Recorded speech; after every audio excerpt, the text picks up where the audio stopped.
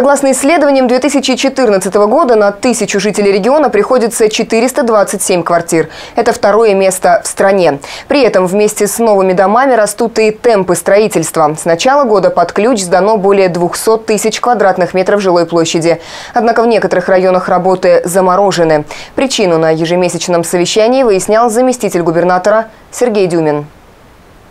Бесплатные участки под строительство многодетным семьям. Эту задачу, поставленную президентом, куряне выполняют с опережением.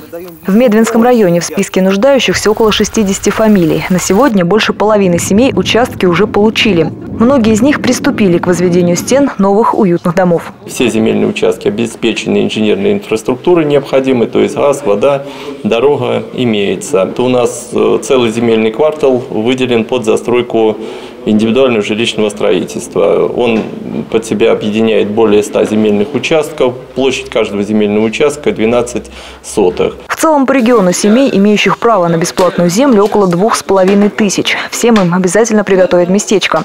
182 участка, например, выделены в деревне Букреевка Курского района по программе комплексного освоения территорий.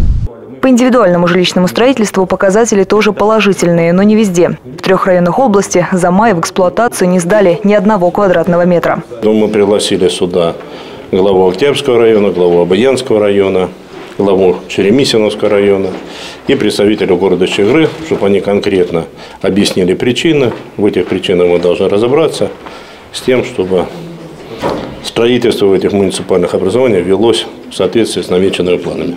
По плану возведения и социальных объектов, детских садов, школ и спортивных площадок. По темпам развития строительной отрасли Курский край входит в десятку передовиков Центрального федерального округа. Кристина Кононова, Геннадий Воробьев, телеканал «Сейм».